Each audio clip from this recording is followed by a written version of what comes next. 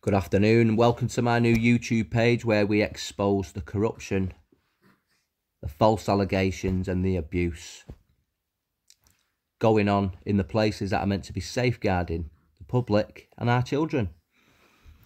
Now today, a disgusting story has been posted regarding a mental health site in Salford, Greater Manchester. It's namely the Edenfield Mental Health Unit in the grounds of the former Prestwich Hospital. There was a panorama documentary, I believe, aired last night. I'm just going to go on and read this story now in the evening news. Police have launched an investigation into an alleged mistreatment of patients at a mental health unit. The Manchester Evening News understands that the allegations involve 40 patients, 25 staff, and that more than a dozen staff have been suspended. The Edenfield Centre, based in the grounds of the former Prestwich Hospital in Bury, is the focus of the inquiry. The unit cares for adult patients. The Manchester Evening News understands that action was taken after the BBC Panorama programme embedded a reporter undercover in the unit and then presented evidence to the NHS Trust, which runs the mental health unit. It then goes on to say the Edenfield Centre has 11 wards. It is understood staff working on both male and female wards have been suspended and the centre has been closed to new admissions.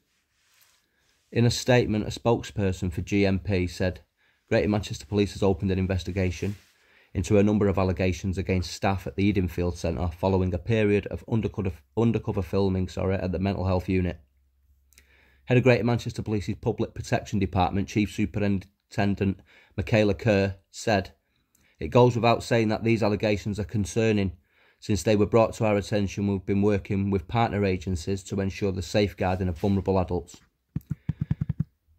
We've also obtained the information required to open criminal investigations and inquiries are ongoing to ensure all offences are recorded and those involved identified.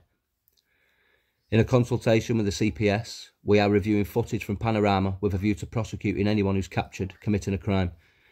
Anyone who has concerns about care their loved one has received should contact them on Crime Stoppers." Now, I went on to read this story and it was heartbreaking, being the parent of two autistic children. Now there was a lady in there, a girl in there. I'm not going to mention her. She's autistic. She was admitted for self-harming. Now on the Panorama documentary, I believe, she was filmed screaming in the corridor on the floor. It then appeared 8 members of staff dragged her back to a seclusion unit where she'd already just spent the last 2 weeks. That's just one case, one allegation of a number of possible abuses that have gone on at this place. It's heartbreaking. It's really heartbreaking, and I hope the people responsible that had a duty of care to safeguard these people abuse their positions of trust, abuse those patients, hurt those patients. Justice will come to you and everybody involved. It's disgusting. Please like, follow, share, subscribe to my page. Yeah, I'm a bit rough around the edges, still learning the ropes, but my job